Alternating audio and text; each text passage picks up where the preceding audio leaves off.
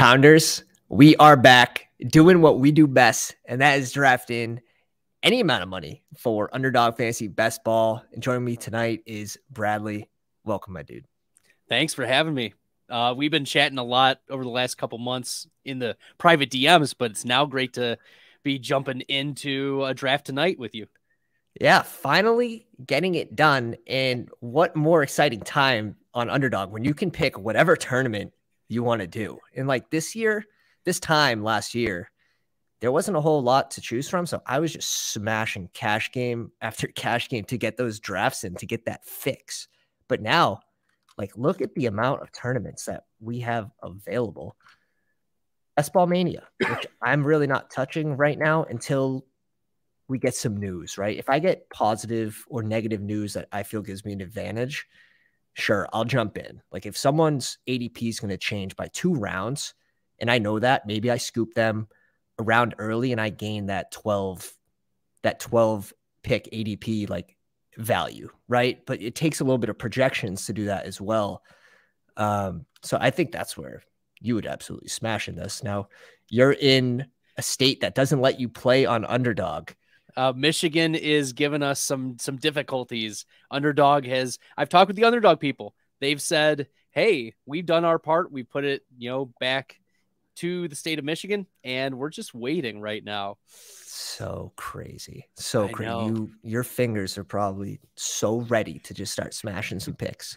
But you can play on going to Ohio here very soon. So interesting. So you're gonna just load up on slows. Probably. Gross. So gross. But we have the Poodle 2 minus EV. They could be. In some cases, I think they're actually okay. But don't sign up. You'd be surprised. Don't sign up. Did you see TJ Hernandez tweet?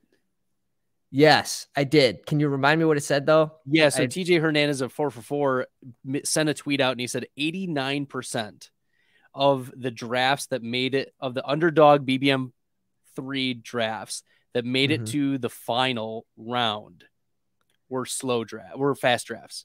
Yeah. So only 11% were slow drafts. You want to know what? I think that might have to do with, in slow drafts, less values seem to fall because people have more time to think about it. Like, people don't let players fall as much, like 19, 20 picks, which you'll see in fast drafts. We will. And people aren't as good as balancing their roster on the go when you only have 30 seconds to pick. So I think that's also another little edge if you're able to do that quickly and efficiently. But look at these tournaments we have. We have BestBall Mania, the Poodle 2, which is a 20 max, $7 entry. In first place is 60K. This is twice as big as the first Poodle, which I only ended up doing 13 of, which is fine. I don't feel the need to max these anymore because they're giving us so much just opportunities in different drafts. We did a Chow Chow earlier. It's a $50 entry, 15 max. I'll probably just be sending 2 just because of the entrance.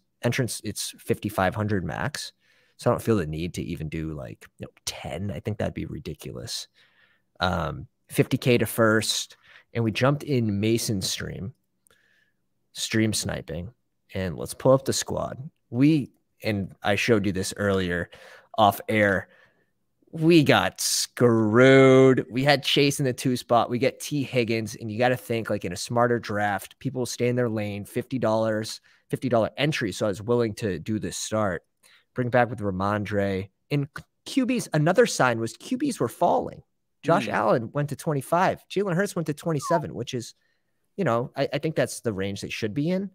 But in this room, you would think, okay, Joe Burrow will make it back. Well, the team that selects Lamar Jackson at 28 scoops Burrow at 45 right before us. So we had to zig and zag. And we'll, I think it's easier. Just look at it this way. We ended up with Herbert and Anthony Richardson. 6 picks after. And then we went 0 tight end, basically. So usually you have to be weak in one spot, and you don't want to be like completely weak, right? You still want some upside in that position. So we ended up getting Chiggy, 11 picks after ADP, Gerald Everett for the correlation, and then Juwan Johnson, 11 picks after ADP. This is a group that I'm okay with. This is the position that I was the weakest in this draft. So I was fine with this group. Half point PPR. You have some upside. You have some correlation. You have some touchdown upside with Juwan Johnson, who's starting to fall a little bit. You have the addition of Morrow. You have Hill there. So it is a little muddy at tight end, but I mean, Hill is basically a running back at this point, right? It's true. It's true. Stevenson, A.J. Dillon, Penny, Elijah Mitchell, Gus Edwards, and Israel Abanikanda for running backs. I mean, we have the news that Breece Hall's like not practicing just yet, and he has time, 104 days till kickoff. Who's counting? But Israel Abanikanda is the type of guy that doesn't need a lot of carries to make a big impact. So I think he's an interesting late round. He's the last guy. He's last round waiver, right? Round 18. I like him. I like Michael Carter super late.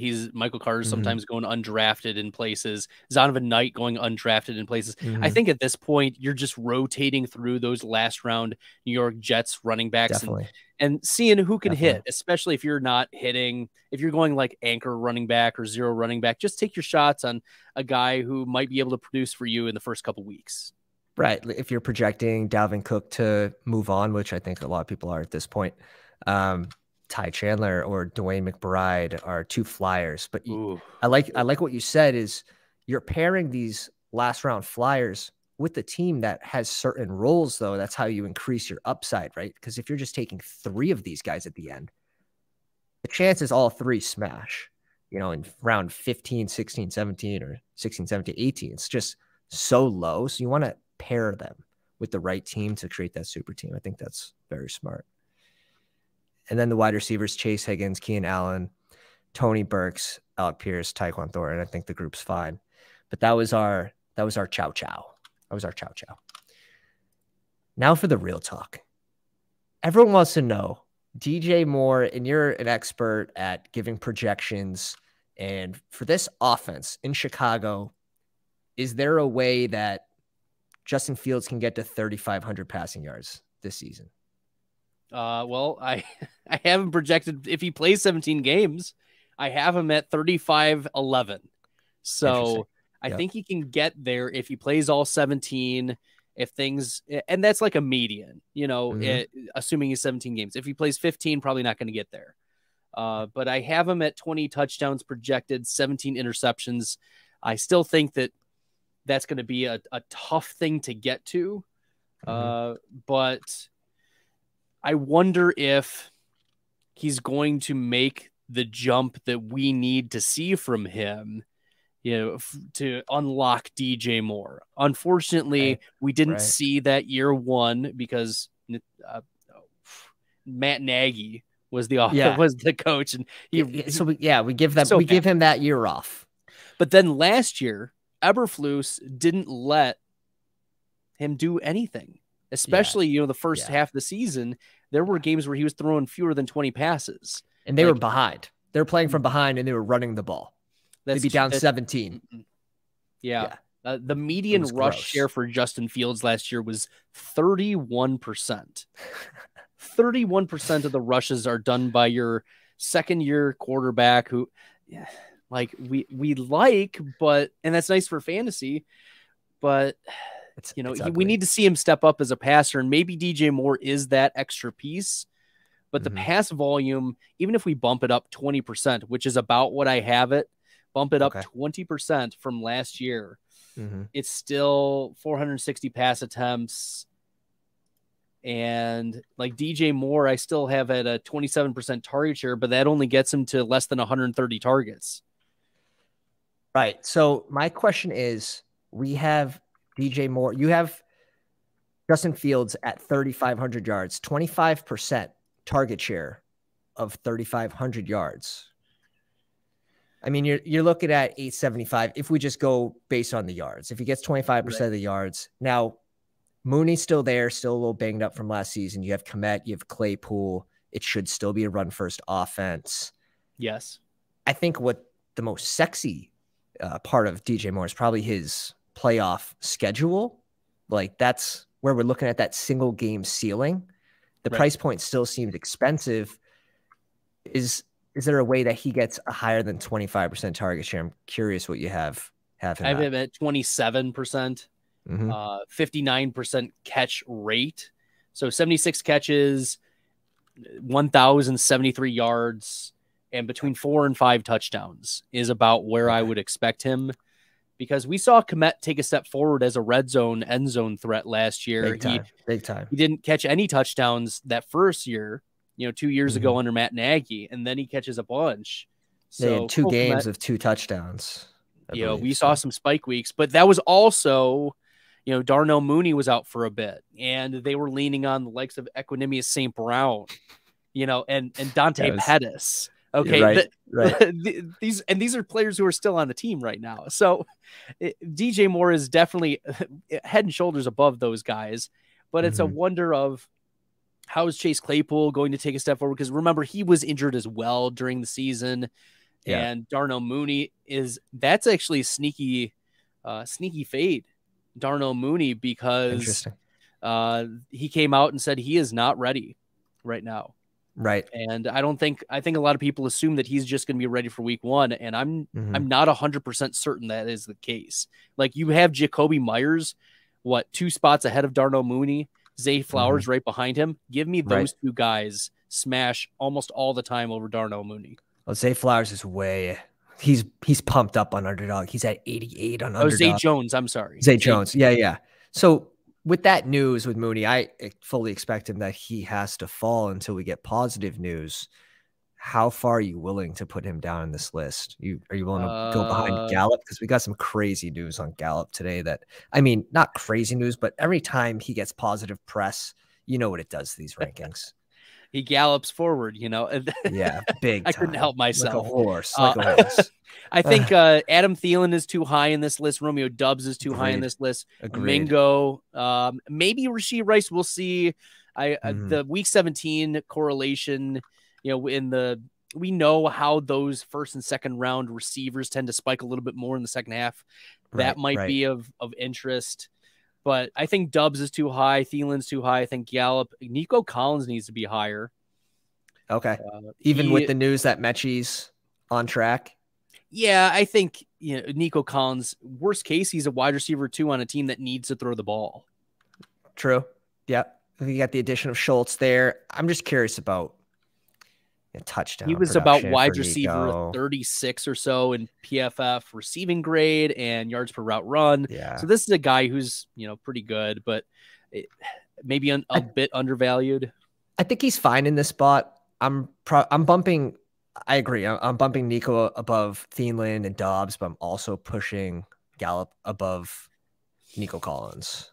Gallup was the worst PFF graded wide receiver last year, but he was coming back off the ACL and expected. We do expect that, but we also know that Dallas likes to run out their players a little early. Oh yeah. No pressure from Jerry. I think it's interesting that they lose Schultz, who is a clear red zone target, especially at the end of the season, popping off with 2 games with multiple touchdowns, including one in the playoffs. He's no longer there. Someone does have to pick up that red zone role.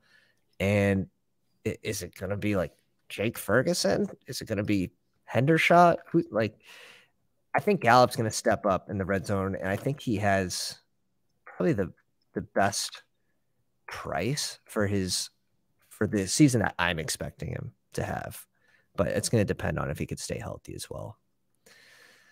But yeah, let's jump into a draft. We're going to do the poodle. Sweet. Which I haven't maxed out yet. 20 max entry. I will probably do the rest in slows if I don't get to fill it. The first poodle we did 13, but again, I feel no pressure. No, look how fast we filled that. Let's go. I really don't feel any pressure because Underdog's just going to keep releasing these tournaments the second they fill. Sleepy Joe Biden. All right. We got ER7 here, batch 9, T-Wise, Faraci. Joe Biden's here. He'll probably be auto-drafting by round 4. Josh TX. So we got some pounders here. Love that.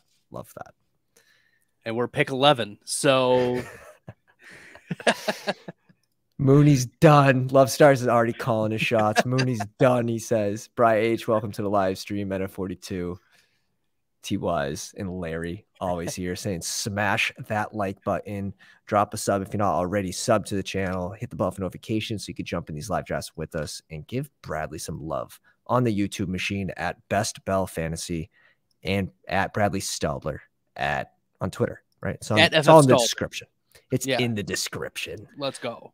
FF. Make sure you're subbing here because there's some great content, great conversations that come out of this channel. So make sure y'all are hitting that, smashing the red subscribe button.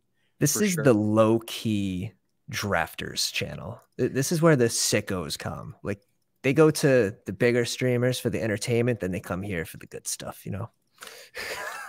They stay for the talks about, I mean, it gets dirty. It does get dirty in here. Well, in the pre-show meeting, we were talking about Cooper Kupp versus Tyreek Hill versus Jamar Chase and even who's the wide receiver one. So how strong is Chase as the wide receiver two here? Like, if you have the second pick, are you taking Chase? Every time. I want my exposure to Justin Jefferson to still be around that 6% plus range, but I'm selecting Chase at 1 just because of what we spoke about, a more condensed offense in Cincy. You have the week 17 cake matchup, which Minnesota has a great playoff schedule. So, but you have the addition of Addison, you have Hawkinson, who, I mean, we saw he did make an impact right when he came to the team. The first game, he had like 7 catches on 7 targets. So that's enough for me to just make that small bump up for Chase. But I like Minnesota's pass volume, though, this year. I think that Kirk Cousins will flirt with almost 700 pass attempts. And look, you're looking at possibly 4 guys who are getting 100 targets. You know, Hawkinson, Addison, easily. Jefferson. Jefferson might even get 200 targets this year. And then, who's the KJ Osborne? KJ Osborne would maybe Jefferson's going to get his no matter what. I think that's it's just what has to happen. He's too skilled. We're on the clock here. We have the news that Eckler did rework his contract. I think that makes him a great value. Yeah. And we could basically just get any of these 3 receivers on the way back. I'm happy with that for sure. Yeah. Come back around, get a receiver. It's tough to start these double RBs. It's really, it puts you in a bad situation at 35, 38. Well, and the Kerrane draft last year, I think, has thrown everyone off. Like, I love it. I love that. Because he won the $1 million or whatever or the $2 million. He won the $2 million with double running backs, and that's definitely not like the most optimal. Oh, but how good is it though? Because people are always trying to play catch up on what worked last year instead of looking forward. I think that's a big problem with even data that gets spread out on the Twitter machine without sort of reference to how it should be applied for the next season. So are you taking Adams here? Or are you taking like Amon-Ra or Jalen Waddle? I'm fine with going Adams here. The news of Jimmy Garoppolo's foot injury. Yeah, I think it's okay still. I think it's okay. Amon-Ra, I like his ADP, but again, we're expecting J-Mo back for the end of the season or week 7 on. Like, but Amon-Ra in full point PPR, like I'm going over Adams for sure. We'll see. We also had a little tweakage from Aaron Rodgers. Did he go back on the field after that? No, but he just hung out. Calf. Yeah, so that's nothing too much to worry Considered about. Minor. I don't worry about those types of things, at this point. But yeah, who am I? The Green Bay Packers jerseys behind me. Like is that a Tonyan jersey? It is a Robert Tonyan signed jersey. Let's go. One of one. He won a lot of money a couple of years ago. Let me tell you. Okay, fair. Huge touchdown game for just a year. Eckler Adams should be just a slightly different, especially for the puppies where we've had the news about Eckler a little longer. Now, Eckler was a common faller on the big board going to 17, 18 when there was unknown about his landing spot and the contract talks did that. But now where we have a little more news for this tournament that will fill relatively quickly, probably 4 or 5 days total, I think that Eckler I Adams mean, will what? be This opened only a slightly couple days ago. right. It'll be slightly less owned. Mm-hmm. That's another little nug why I would do Adams here. But in the BBM or something, you kind of, if you have Amon-Ra ahead of Adams in your rankings, like I'm completely fine with that because Eckler's fallen in BBM, which has been open for, since the NFL draft. So we see Nick Chubb's moving here in the 19th spot, followed by Tony Pollard. No elite QBs yet to go off the board. Chase and This is T. a patient Higgins. room. Patient room. Very. See Batch 9 start double RB here. Olave off the board at 18. He's probably hoping Mahomes comes back to him there, and I would be surprised if Mahomes comes back all the way around to the 31. Travis Kelce draft. Yeah, at what, 107? That'd be a very early Christmas gift. And there he goes. Nope. 24. It's Jefferson and Mahomes. You spoke him into existence. What's the write-up on hasn't signed tag? I'm not worried about Josh Jacobs. I think the Le'Veon Bell thing is just, it might be a little always hanging over your head. It might be a little overplayed, but it's still there, Le'Veon Bell really. Oh, he went double elite. I hate it. Wow. I hate it. No stack, just. Even in BBM, were those two auto picks? I wasn't fully paying attention. I'm looking at the board and other stuff. I don't think so. Even in BBM where they're paying out the regular season prize, right? And this isn't doing that. It's so bad. It's so bad. If you're going to elite QB, just take a shot on.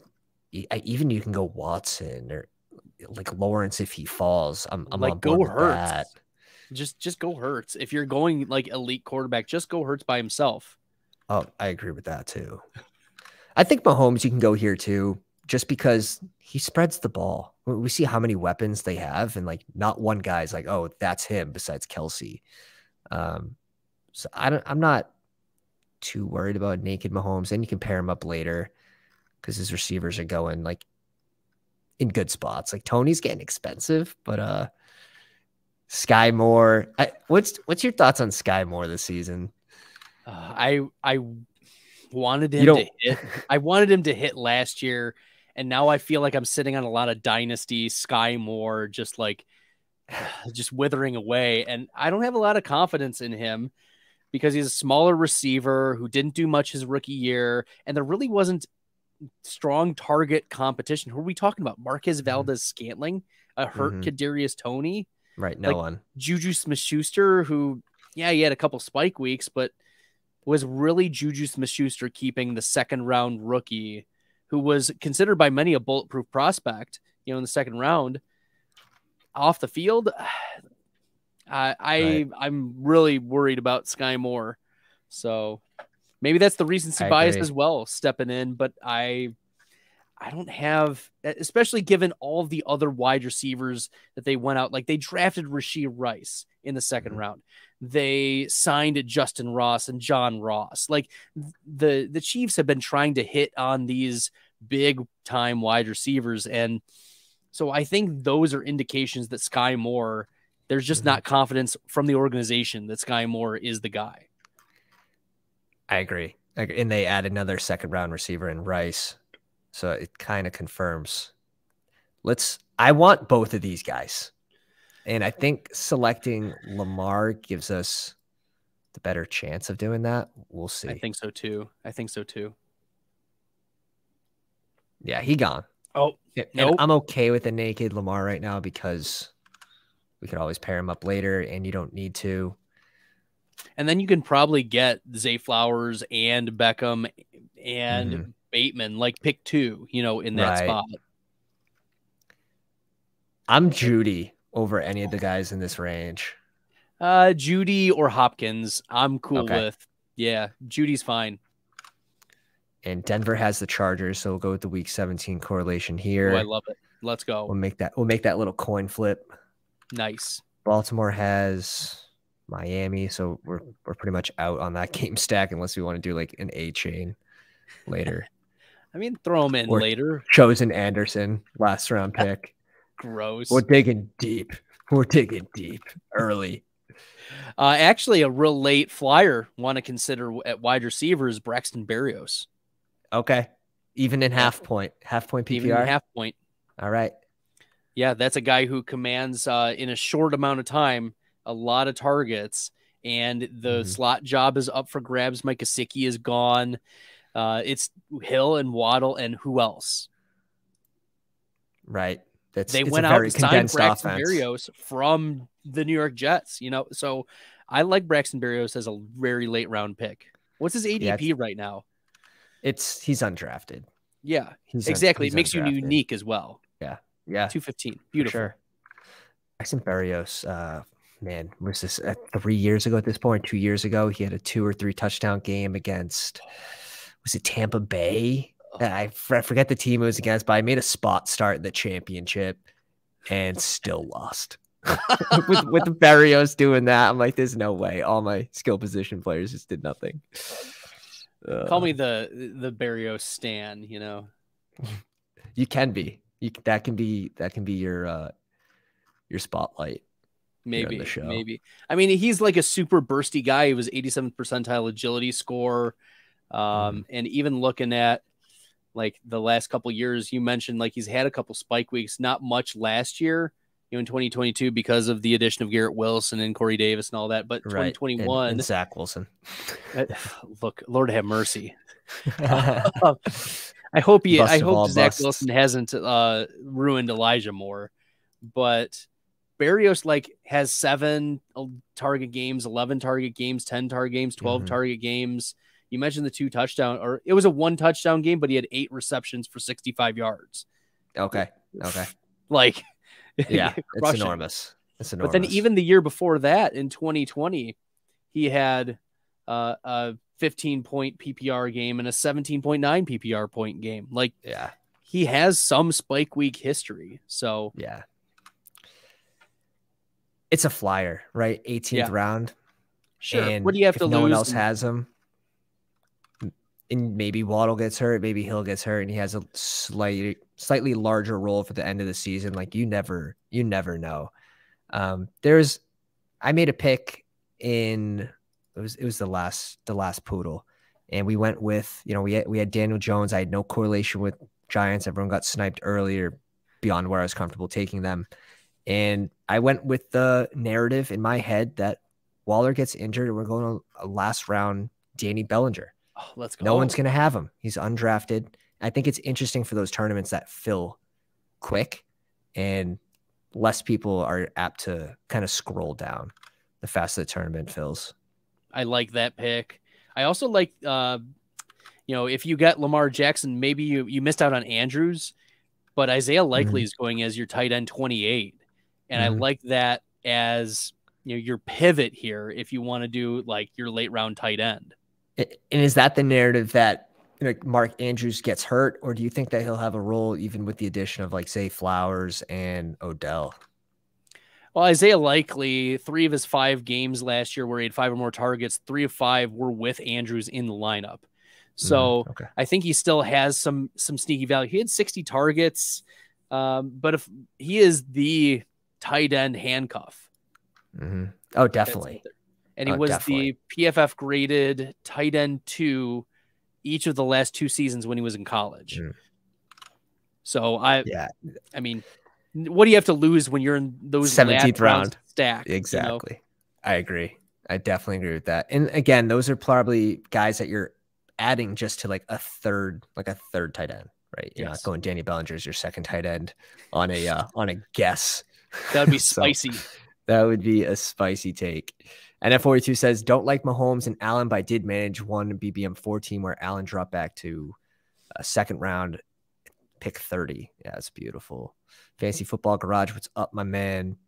How about Higgins on Miami for a sleeper? Listed as wide receiver, but probably be moved to tight end based on reports. Yeah, Elijah Higgins. They just added. Smythe is a blocking tight end, mostly in line. Yeah. But Elijah Higgins, these transition guys usually don't hit year 1. So maybe a dynasty stash, but if he was listed as a tight end here, maybe I'd like just sprinkle him where I wanted a little bit of correlation to get different. But as a receiver, it's not as sexy because he needs to have a bigger game to really make an impact versus at the tight end position. Did you hear that, Elijah Higgins? You need to be sexier. Yeah, exactly. Kyle Pitts not practicing yet is a little concerning for the Kyle Pitts truthers. Yeah, let him continue to fall. Like I viewed him as one of the most overrated players last year, and boy, did that hit. We just have concerns about him accessing legitimate upside in this Atlanta offense. If they're going to run 60% of the time, good luck getting a pie big enough to sustain Drake London. Yeah, and Pitts. And now Pitts doesn't have to do he doesn't have to do as much as London to pay out because of the onesie position scores less at tight end. But yeah, I 100% agree. This team isn't going to run less when they add Bijan Robinson to the offense. I'm cool with going Ayuk here. I think there's a tier drop off. You could add Mike Evans in that tier, I suppose, but a little younger. I like Dobbins here too, if there's the Baltimore correlation, but I agree. If we go Dobbins, I'm cool with getting either Ayuk or Evans. I guess you could add Lockett in there too. I'm cool with any of those receivers. Route. We'll go your route. We'll see how it works out. But I like J.K. Dobbins as a like Nick Chubb light. Just an efficient runner, doesn't catch a lot of passes. But if your narrative is Lamar Jackson is not going to run as much, that means it is going to be J.K. Dobbins who's running. Right. And we like to hear that. 100%. But when you have Lamar Jackson on your team, you want him running. Fair. Damn it. Sorry. Damn it. Wrong narrative, Brad. Wrong narrative, dude. No, I agree. J.K. Dobbins at pick 57 just feels so good. He's one of my players that I have starred in this range. Yes. Like 100%. And when you add Lamar Jackson to that and you have a pass catching running back, I think it makes a lot of sense to go Dobbins here. I like the Mike Evans pick there as well. This pick for me is I'm hoping he just rotate through spike weeks. Like, honestly, it's just a rotation through spike weeks. We've seen his single game ceiling. It's insane, but does it go down with Baker Mayfield or does he get traded and now everyone wishes that they had more Mike Evans, basically, is what it would amount to. It'd be a full-on panic of getting your Mike Evans shares. Yeah, I don't envision Mike Evans getting traded, but maybe it's Kyle Trask instead of Baker Mayfield. We'll see. I don't know how much of an upgrade. So the thing is, like, the Bucks could be really bad this year. That's what I'm expecting. And I'd rather have Mike Evans over Godwin just in half point PPR where touchdowns matter so much more. He has, I think, a better chance to have those spike weeks. He has a higher single game ceiling spike potential, and he goes after him. So if I'm going to select one of their receivers, it's going to be Evans. If I'm going to select anyone on the offense, it's probably going to be White at his ADP. Okay, we'll pivot here, but we see them both on the board. If you have to pick between the Pittsburgh wide receivers, Pickens and Deontay Johnson, who are you going with? It really depends on my roster construction. Like if I have 3 wide receivers, I'm probably going Pickens for the spike potential. I'm sorry. If I have 3 wide receivers, I'll go Deontay Johnson because for the floor. If I have 4 wide receivers at this point, I'm probably going Pickens if I'm selecting a receiver because I think Pickens has a better chance to have those single game spike weeks to actually get put into your lineup where Deontay Johnson's more of that floor guy. He's going to be the target hog. And it's tough. I think really the biggest benefactor on Pittsburgh is Kenny Pickett. When you add Darnell Washington, another red zone threat, you have Deontay Johnson. I mean, I'm expecting Najee to have a better season this year as well when they shore up the O-line. It's just how much honey's left in the pot for Deontay Johnson in the red zone. Yeah, we expect he won't score 0 touchdowns anymore. So True. Can't get any lower than 0. That's I true. agree with you that Pickens has the higher ceiling, but he also last year showed a nice floor. My best bell value rating had him at wide receiver 30 last year. And that was ahead of Zay Jones, ahead of Michael Pittman, and ahead of Brandon Ayuk, ahead of Chris Godwin. So this is a guy who, he wasn't getting you like top 5 weeks, but he was getting you like top 24, top 18 weeks, and that's okay. No doubt. But Zay Jones was also going in the 18th round. So it's in Pickens. Yeah, it's difficult. That offense is going to be difficult to kind of pick out, but that's the way I'm approaching it. Is if I have 4 receivers, I'm not going to add Deontay Johnson to that squad because I just view him as, he's a floor type slot receiver that will have less opportunities to actually spike into that lineup, especially if you have 4 receivers at that point. You should have some elite guys on your squad. Right. I'm cool with going. I want White, but I think I'm cool with doing this. Basically, we bring in a little more Tampa Bay correlation. We're already making a bet on that offense. Sure. Yes. I know you don't love that. I like Connor. I like Connor over Madison. I love Connor. Yeah. We don't have a tight end, do we? I love Darren Waller at this point. I love Waller as well, but it's I don't know. I wouldn't mind getting a Njoku if he fell 5 picks, but I think we go with the little correlation with Lamar. Yes, we can push off tight end. Let's do it. I like this range. In this range, I typically want to be drafting either running backs or, like you said, like a tight end like Waller, or even QB. Like I'm fine with going Anthony Richardson. I'm fine with going Dak, who usually Cooks is in this range. Cooks is at 84.5 now, so he is rising a little bit. But Cooks, Dak is a pretty easy double, and then you can get Gallup later. I think that's really easy to stack. And then your tight end's really late too. Right. Yeah, it's very nice. Just pivot QB, basically. Not someone that you need Lamb. Unlike Tua, who, if Hill and Waddle are gone, and especially if they're on the same team, I like to try to push Tua as far as I can after ADP. Yes. It's because, again, it's a condensed offense. And how do you make a super team? It's going to be, pushing them after ADP to get a little more unique and value. One of the commenters, it's your boy Paulie Chips chiming in. I can't tell if Mike Evans fell off or if Brady was just that bad last year. Why can't it be both? It was. Why can't it be both? Because Brady set the NFL record for most pass attempts, and the Tampa Bay Buccaneers scored the second fewest points in the NFL. So it was bad. But Mike Evans, there were red flags going into last year. Evans was the only wide receiver in the top 24 who did not have a 20% target share. He had 17%. Brady was spreading the ball, though. Brady spreads the ball, which is kind of annoying, right? So if this offense does condense to Godwin and they play around Godwin and Mike Evans, I'm expecting Mike Evans to have a higher target share this year with Brady gone. Now those balls won't be as catchable, which might be a problem. So it doesn't matter. Lower volume of passes too. So right. You have to take that into account, and that's where the Godwin argument comes up. Where Godwin, a lot of his targets were very catchable balls from Brady. Yes. So it's worrisome for me, Godwin's outlook with Baker. Well, he was also last year it was a struggle for Godwin because he was coming off the ACL tear the previous year. And we know how wide receivers bounce back from the first year of ACL tears. They're just not themselves. Yeah, give me 2 years. So that's another reason why we should be more in on George Pickens.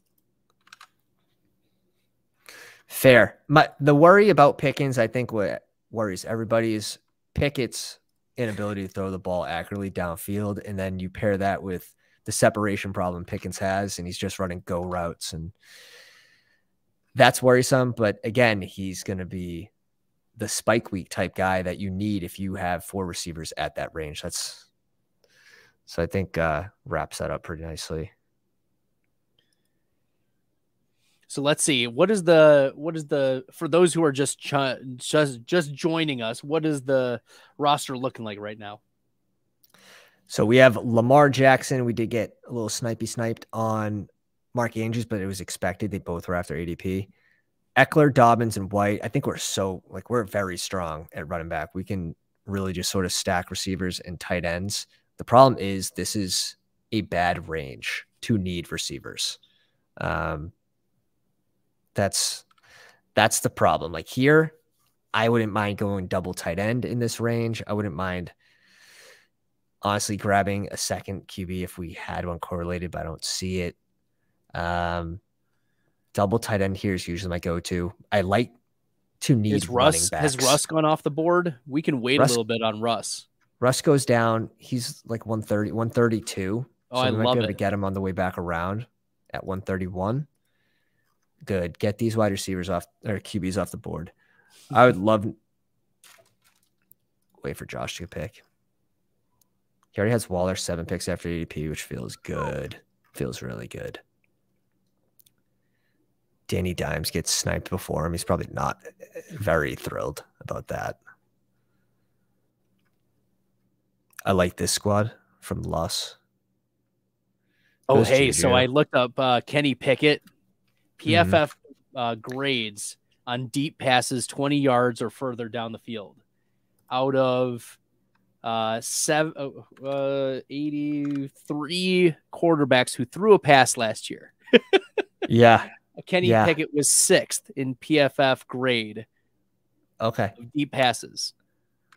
Wow. Ahead of Josh Allen, ahead of Kirk Cousins, ahead of Stafford, Prescott, and Herbert. How much of that has to do with how good Pickens' hands are?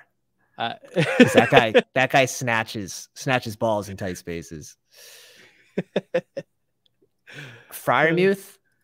Now here I like running back in tight end again. Like Odell, I just can't click him in this range. Myers, I don't mind. Boyd, I don't mind. See, this is Freiermuth is like the safest tight end. Like if you want 8 points in half PPR every week, he will give you that. He is going to be Mr. Consistency. He will almost never bust for you. It just said I had 6 seconds on the clock and then autoed.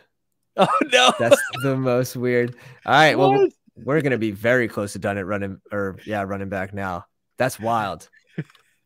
That's wild. Underdog just got me good. There must have been a little lag delay. I agree though. Freiermuth, does Darnell Washington worry you at all about Freiermuth's red zone production? Not this year. No. Not think he's just more going to be lineman type. I think he'll learn how to block. I think he's one of those tight ends that in 3 years will be like, oh, we should have had him on our dynasty leagues. Oh man, it's Freiermuth and Washington, or Pittsburgh's going to have to make a decision on their roster about Freiermuth or Washington. And I think that, we're going to see a crossroads there, but I'll tell you what, a couple years ago, I went to the Fantasy Football Expo, and it was the year that Kyle Pitts was the rookie and Freiermuth was the consensus tight end 2 there. Yeah. And I went to the expo, and I was just having a good old time watching drafts and interacting with some of the folks, and we go down to the store down in Canton, Ohio, and I'm checking out, and this guy is just talking to the cashier next to me, and he's like, "Oh yeah, the number 1 tight end in this class isn't Kyle Pitts, it's Pat Freiermuth." And okay. I'm like eyebrow raise. I'm like, right. What? And he's like, I watched every game Freiermuth played in high school and college. And he's like, this guy, he is the real deal. And I was like okay, Kyle Pitts had a smash season. I mean, legendary 1,000-yard rookie season for a tight end. But Freiermuth didn't disappoint either. No, he had a good year. He had a very good year. And so I don't want to ignore Freiermuth there. He's been very respectable in that Pittsburgh offense. No, I agree. I think Freiermuth gives us the ability to stop at 2 tight ends too with Njoku. I'm fine with that amount of like draft capital and just sort of taking the leap of faith that maybe Njoku ends up as tight end 5 or 6, which is always up for grabs every year.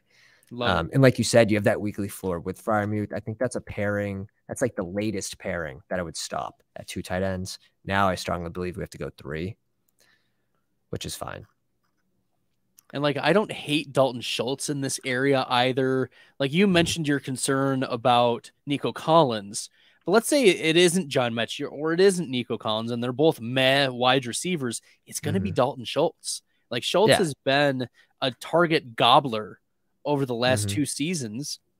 Why won't he target gobble with a rookie quarterback? And I think he will. There's a really good chance for him to score, 6 touchdowns in a pretty safe way, 5-6 touchdowns. Just if he does that, I mean, he's paying out at 130, but he is starting to fall, and he's starting to fall pretty quick. Chiggy's going to rise above him. And where they're ranked back to back so closely, which one would you prefer, Chiggy or Schultz? Oh, because you have like the upside guy, but you have Schultz, who's proven that he can be a red zone factor and score multiple touchdown games in the red zone. Yeah, I think. But now with the rookie, I think I'm going to go with. I mean, both offenses are probably not going to be that good. Right. Let me go with the guy who could lead his team in targets, and maybe it's Dalton Schultz. Okay, because it's not going to be Chigga Cockwell. I agree, and I think in the red zone, it's still going to be Derrick Henry over there in Tennessee. So I completely agree with that. See Khalil Herbert falling a little bit, and I still don't know how he has this ADP of 123. I feel like in every draft I'm in, Khalil Herbert's falling to this range of around 130. It's a multiple head running back room over there. You have Rashawn Johnson, the rookie, who's probably the most exciting player. Should have an impact on third down, just being like a pass blocker to start, but can he work out a role there? We'll see. I mean, Khalil Herbert's not like a true number 1 in my eyes. He's just too small.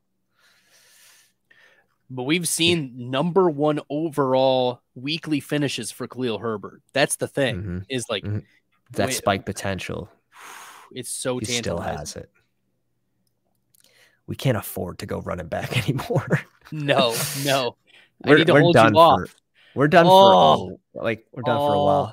I like Mitchell. Pat, why did you take Rachaad White and Brian Robinson? Those are like the worst combination of inefficient running backs. We're taking bets on bad offenses in this stream. We're really shooting for the moon. And next, we're going to go Cole Kmet on a run-first offense. I'm just kidding. I'm going Alec Pierce here.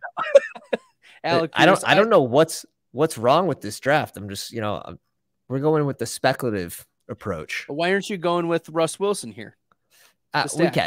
We can go with Russ.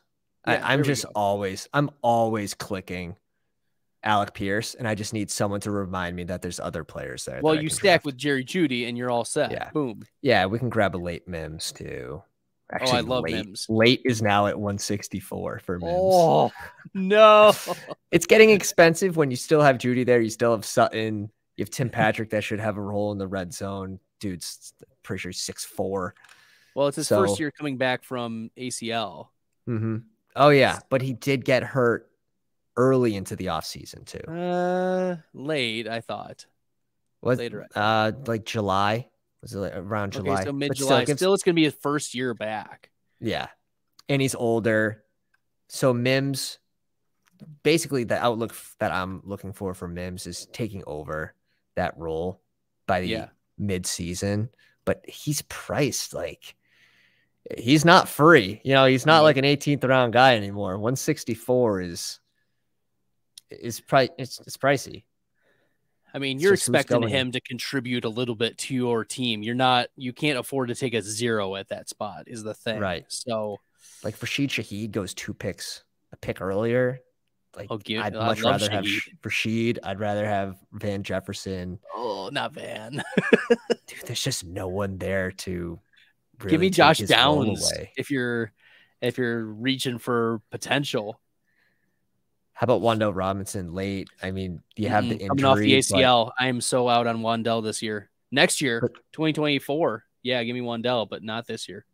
How about for like drafting him on a team not where you need wide receiver points, right? Like we have 5 receivers, we Nope. still need to Nope. draft players Nope. with roles. But if you're playing for end of the season and you have Daniel Jones, No. are you stacked? I can't No. sell you. Give me, if you're taking late stabs, like, look, Sterling Shepard plays the same role. Jamison Crowder plays the same role. Paris Campbell plays the There's a same role. million of them. Like, it's a million slot receivers. Like, why don't you take, if you want to stack Giants late, take Jalen Hyatt, take Darius Slayton. Those are the late Giants you want. I honestly think Waller can be the slant king over in New York this season. If that dude can stay healthy and on the field, he can honestly end up as tight end 3, like in a sneaky fashion. Oh, I think if Kelsey gets hurt, he could be the tight end 1 pretty easily. Ooh, mic drop. I like it.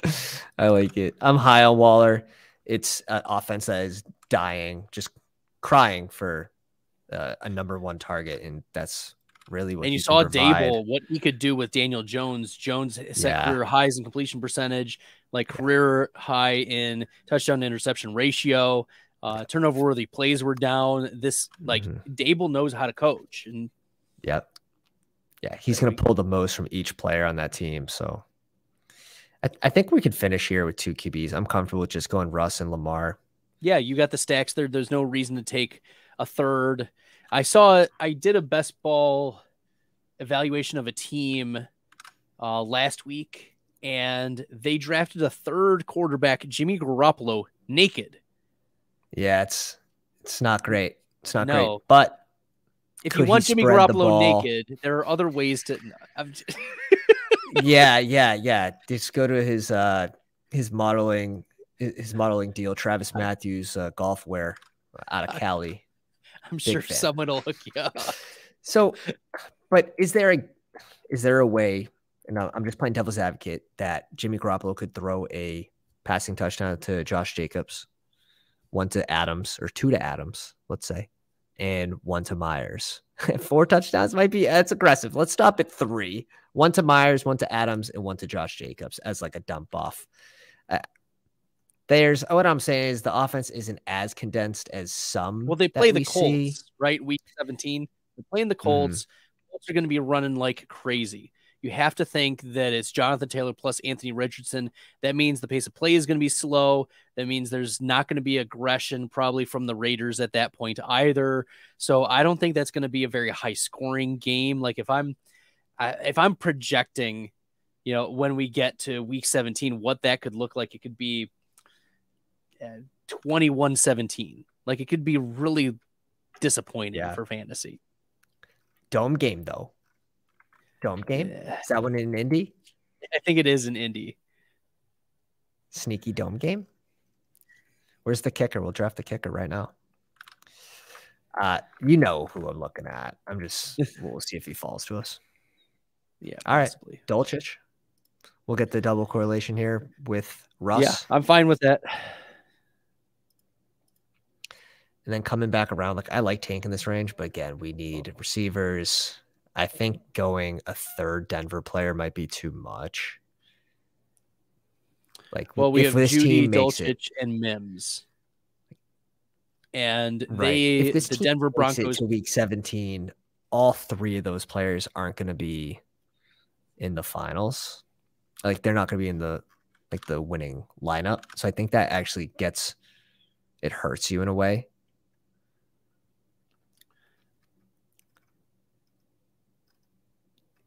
Yeah, I'm gonna go Shaheed here. Now, there's two ways to look at it. Maybe Mims has a low advance rate. Judy has, or let's do it the opposite. Let's say Mims has a great week 16 and Judy busts. Judy has a low advance rate, and now you're pushing Judy to week 17, where then he has a big game. But then for week 17, do we expect Judy?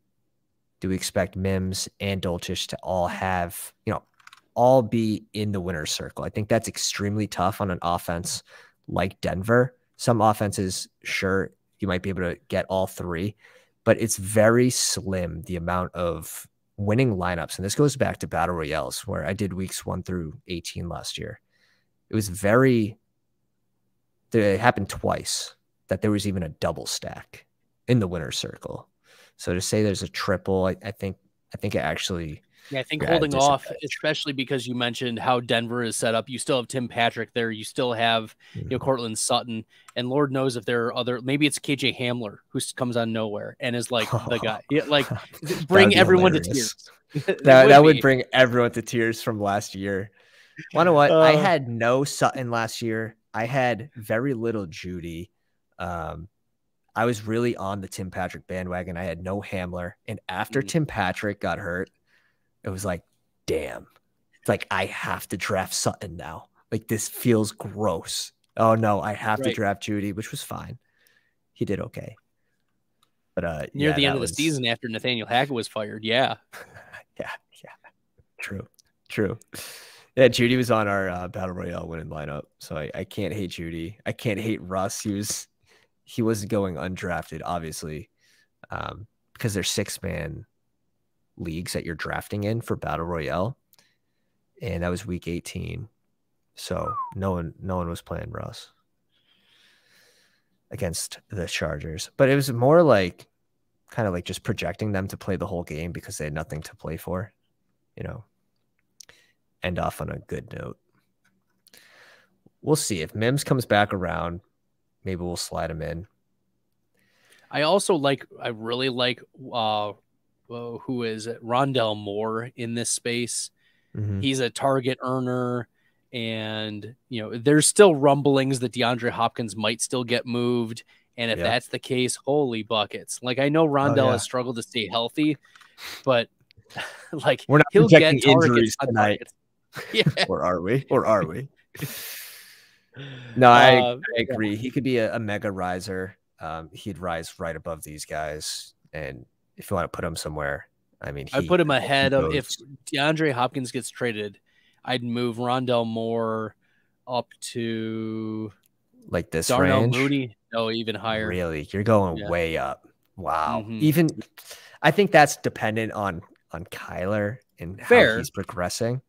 I'm not super aggressive on, Kyler missing a ton of games. Like, I think it's going to be at about 4, I think is fine.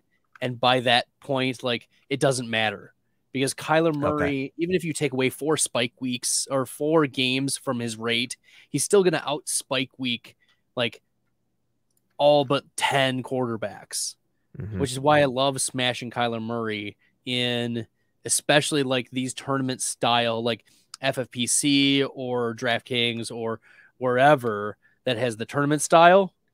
The season long, I'm steering clear of Kyler a little bit more. Interesting. And that's a tweet on Marquise Brown. That's a low-key tweet on Marquise Brown right there. I mean, it'll be Marquise Brown getting like the lion's share, but your wide receiver 2 is going to be clearly Rondell. Oh yeah, and that could be a tweet on Bride. Yeah, Trey McBride. I like Tyquan here. I think there's a huge fall off at receiver after Tyquan. I like Claypool. You've got Tim Patrick late if you wanted to stack. I don't hate Marvin Jones either.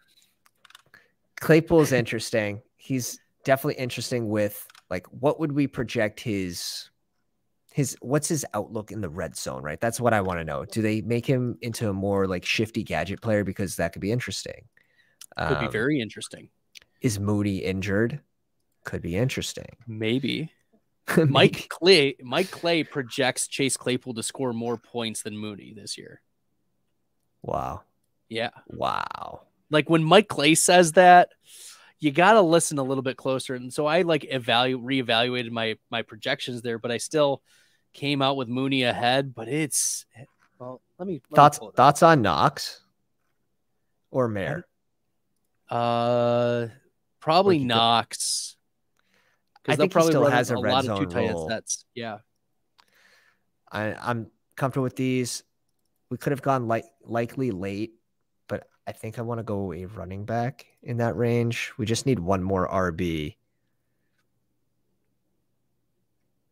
and one more receiver. We were talking about late round guys for running backs and just flyers, and the way you should be drafting these players, just adding them to rosters that already have players with certain roles. Is the way that you're going to increase your upside for these lineups that we're drafting so early in the offseason. So there's a couple of these guys. Are you on the Ty Chandler or Dwayne McBride bandwagon, one or the other, or do you have no strong preference? Pat, this is a loaded question. I know. We're waiting. It's Dwayne McBride no matter what, baby. Yeah. Dwayne McBride no matter what. That's my boy. Let's my boy, Dwayne McBride. I've been on the Dwayne McBride train since the beginning. Look, I don't hate Ty Chandler, but there are just so many red flags with him. He's 25 years old already. Was drafted by the previous regime, and he hasn't done anything for Minnesota in the years that he's been there. So give me the guy who's just been drafted by the Vikings, was number 1 in his draft class in yards after contact per attempt. He was top 5 in PFF rushing grade. And the only flaw, okay, there are 2 flaws with Dwayne McBride. One is he doesn't catch passes. 2 is he fumbled a lot last year. Fine, you can teach guys how to not fumble at the NFL level. And he doesn't need to catch passes because guess what? Minnesota's going to throw the ball 65% of the time. And it's half point pound, PPR. Baby. It's half point PPR. Yeah, goal line option. Let's go, Dwayne McBride, baby. I like it. I think he's going to be a mega riser too. Once we get the news that Cook's moving on, you likely have to put Dwayne McBride in like the 15th round. Yeah. Dalvin wasn't good last year. No, they also were 6th in rushing attempts. Like they clearly, and we saw like the writing was on the wall when they brought in the new OC that they were going to go more pass heavy. I mean, Justin Jefferson tweeted it out to everybody. Like the writing was literally on the Twitter wall. So it shouldn't have been too much of a surprise, but it did catch people. But yeah, like you said, half point PPR, 18th round pick. Like he scores a few times, or if he has even a single game that's a good spike week, it only has to work once for you to be right. Right. Look at Pat Kerrane's lineup. It only had to be right once, and it was. Just once. It's the one team he drafted Tyquan Thornton on. So Paul in the comments, Paul, I was inverted. Good friend, follow him on Twitter. He asked, did McBride do any athletic testing? And he did not do any athletic testing because he was dealing with some low-key injury. And I think that's why he fell. He was projected to be like a 4th round, maybe 5th round running back, but he fell to the 7th round because of the lack of testing. But Pat, if you're looking at like another late running back that not a lot of people are drafting, well, maybe. I don't remember the ADPs offhand. Malik Davis. Malik Davis, sure. I don't hate that pick at all. What else we got? Chris Rodriguez. Oh my God. We're digging deep. Washington. Chris Rodriguez of Washington, going undrafted in most spots. We know Brian Robinson dealt with injuries even in the second half of the season. Gibson we know had Antonio the fumbling Gibson. Well, not only that, but Gibson also has the soft tissue issues that will continue to creep up. And Chris Rodriguez was a top PFF graded rusher. Yards after contact per attempt was not quite Dwayne McBride, but was decent. And he was a good rusher at Kentucky, and he had a higher draft capital than Dwayne McBride. So Chris Rodriguez is a speculative running back to sprinkle into your drafts, is what I'm saying. I like it. Now, if we get positive news about Rodriguez, how much would he rise, or is he someone that we can just afford to wait on that? Real quick, we're up right now. I'm cool with Terrace Marshall here.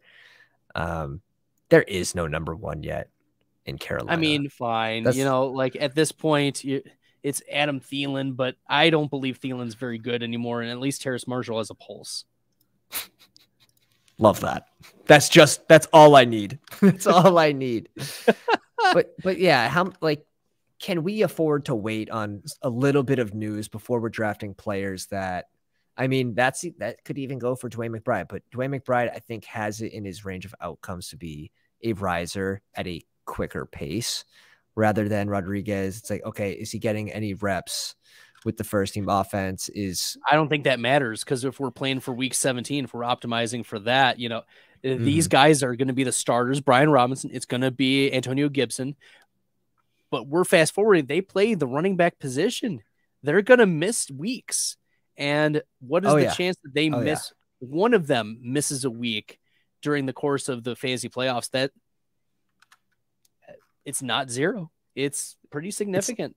It's not zero. If you had to pick one, like Zach, do you like Zach Evans playing behind Cam Akers, where we had Cam Akers sent home for 2 weeks last year?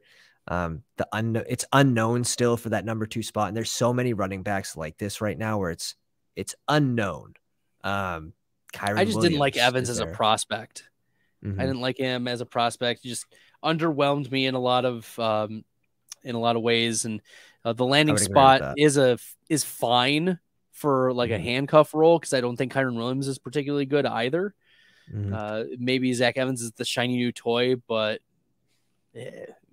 I don't view him as someone I'm going after.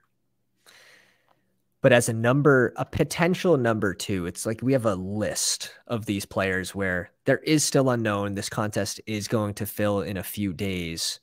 Rodriguez is one of your favorites. I mean, we have Gus Edwards, who goes after these players and should have a certain role, another year removed from injury.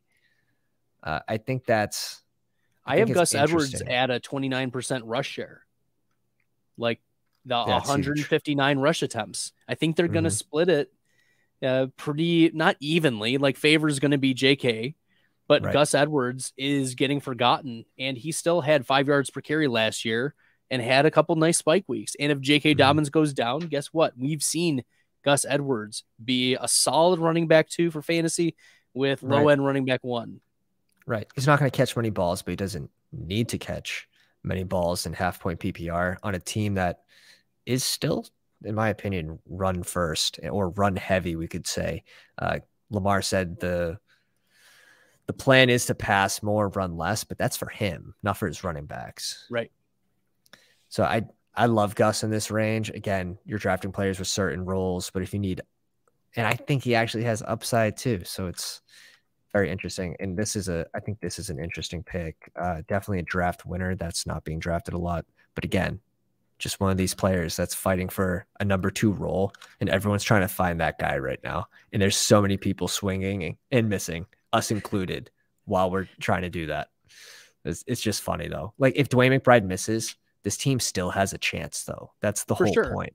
Like give yourself a chance. Don't draft 3 speculative guys and you only have, 1 returning guy. It's the way you draft that you can put yourself in a good situation while still adding upside. For sure. Well, how would you grade this team here, Pat? I'm not going to like this one.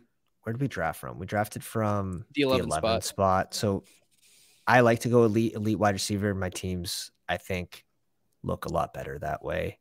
But Eckler, Dobbins, I think the White pick's probably the mistake, or Robinson was the auto pick. So, I mean, I guess you could say that was the mistake. We could have stopped at 2 tight ends, could have afforded us to get another receiver. But super strong at running back, probably too strong. QBs, I'm fine with. We get Lamar a little bit after ADP. Tight ends, I think, are very strong. We get them all after ADP. And then the wide receiver room, Adams, Judy, Evans. Again, these are going to be spike week guys. And that's why I don't mind just keep adding these receivers on. Even though we only had 4 receivers through, Jesus, how many rounds? I hate when this happens. And sometimes you just get stuck because you're trying to go best player available. You don't want to pick. No, Juju wasn't even there at 107. Like Lazard at 108. I think Njoku is our first tight end is going to provide way better value at this spot. So I don't want to force these receivers I don't think are very good into the lineup. I mean, it's an interesting, maybe we could have considered Odell Beckham there. Yeah, we definitely could have. And maybe that's the speculative, wide receiver that needs to hit. But this was the auto pick. It's fine. Should have been Freiermuth. I think we stopped at 2 tight ends there. We go Brian Robinson. and then we don't pick another running back until round 17. So the mistake happened.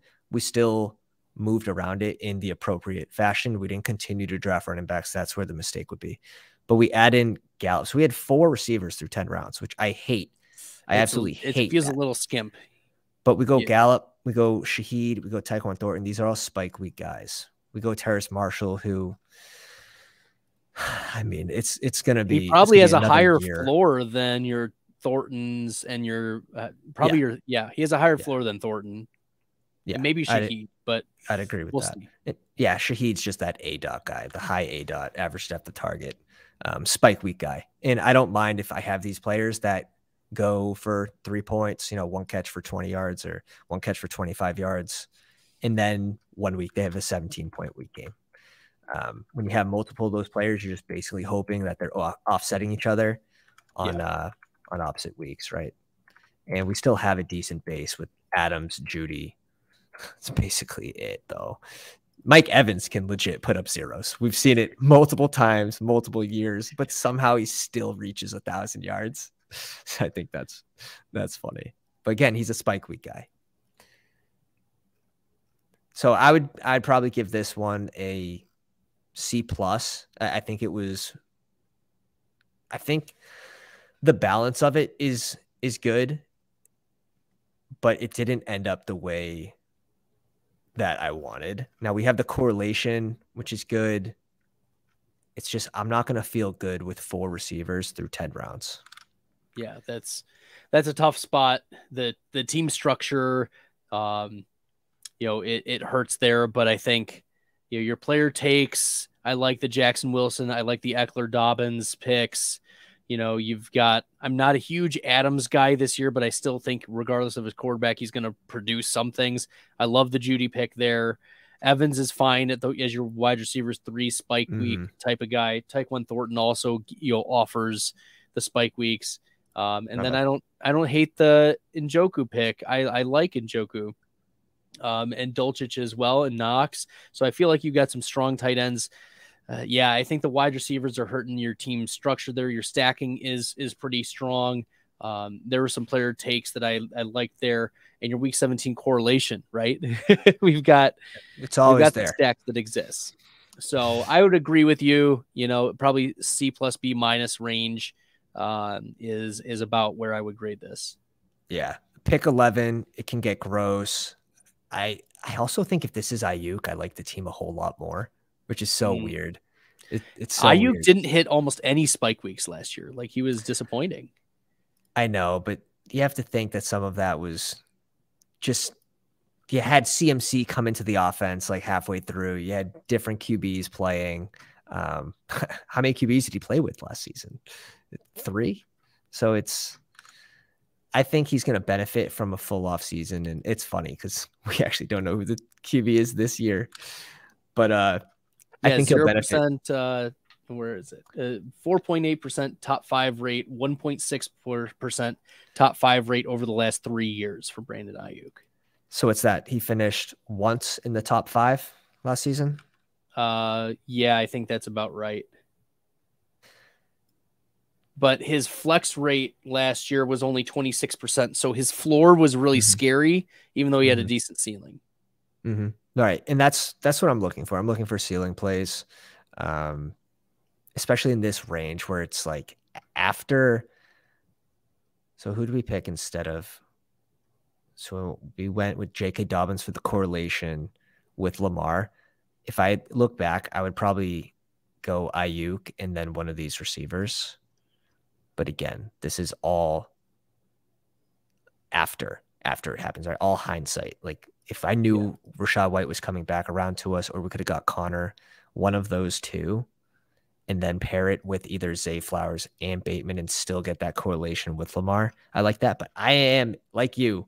I'm in on J.K. Dobbins. Like I like him for that value, but maybe just in the back of the head when we start Eckler, 3 running backs through 9 rounds. I was not through 7. I'm not a Rachaad White guy. Who went off around there that we could have considered instead of Rachaad White?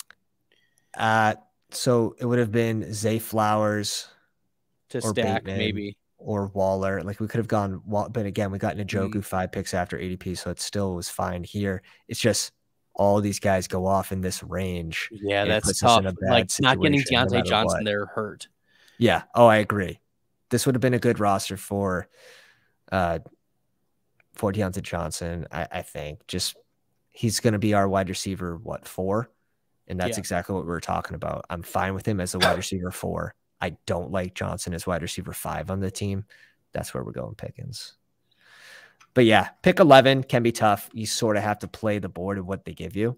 Yeah. But it's just one of those learning lessons. And again, this is a $7 lineup. If we look at some of these other teams, I bet we have, this is already an 11-person draft. 2 out of 11 are moving on because Meek going double elite QB paid the rake. We can peek real quick. 3-5, 7-3. Too much. Maybe not too much. We'll see. He gets Staffy at 191, which is ridiculous. I mean, you can't pass up Stafford at that point. Tight ends, I think with Nakua. I love it. I think tight ends are super weak here. At least it's correlated with Cincy, but yeah, the Zach Ertz one scares me. Yeah. Wide receivers better be strong. And running backs are fine. Yeah. But I think this team's not finishing in the top 2. ER7's a pounder, so expecting a pretty good team from ER7 always. I'm cool with these QBs. He gets Kirk 20 picks after ADP. Beautiful. Kittle and Ferguson, I'm fine with that. With Dak as well. Yep. Running backs are good. I like Tank. 9 picks after. That checks out. Like Tank. And receivers check out. So ER7 definitely has a chance. Batch 9. Geno and Will Levis, probably not. He's got 7 running backs. So another one that paid the rake probably was. And 4 tight ends, 7 running backs and 4 tight ends. Right. 5 wide receivers. Right. It's a new one. We'll have to see what the advance rate through the playoffs or BBM is for that. It might be a new thing. Hurts and Bryce Young, I'm cool with this. 28 picks after ADP, 10 picks after ADP on Hurts. Wow. Ingram and Komet might be a little light, but if they both have good seasons, I don't mind that. I'm cool with it. Yeah, it's kind of like speculative. Chubb, Walker, Swift, Alexander Madison, and Zeke. I don't like this pick 19 picks early. I don't. I don't like the ADP reach. But I don't really mind how he fits with that team. Okay, that's fair. If you can find like a red zone roll pop in the end zone once every 3 games. Yeah, just the reach was no. Yeah.